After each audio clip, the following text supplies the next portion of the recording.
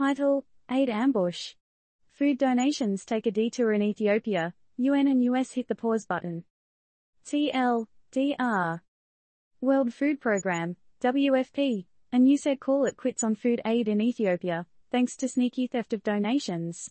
While we're still in the dark about the specifics, it looks like these provisions may have been heading to Ethiopian military units rather than the needy. Imagine feeding a soldier when you thought you were feeding a starving child. Let's dive in to see what this means for the millions relying on this aid. While most of us are enjoying our snacks in peace, an astounding 20 million peeps in Ethiopia are left staring at empty plates, hungry and desperate for help.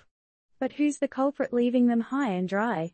The usual suspects: drought and conflict, are wreaking havoc, but there's a plot twist. The food aid designated to help these folks is allegedly getting a first-class ticket to the military instead.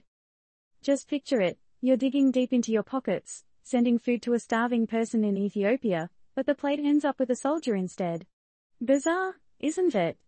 The United Nations World Food Programme, WFP, and United States Agency for International Development, USAID, thought so too, and have slammed on the brakes to figure out what's going on.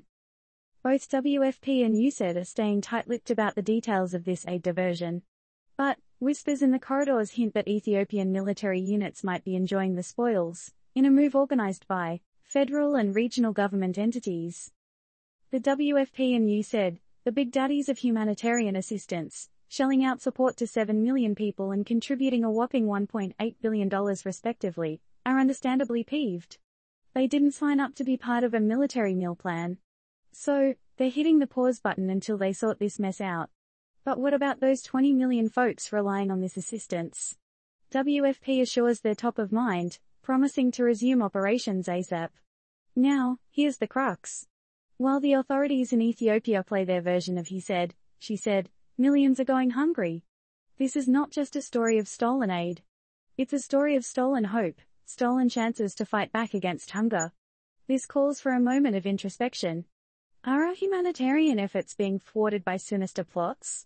And if so, what can be done to ensure our aid reaches its rightful destination? Disclaimer: this article does not recommend any form of action or investment. It's just here to raise questions and provoke thought. Remember, Turned Up News is all about shedding light and sparking discussions, not guiding decisions. Now it's your turn, dear reader.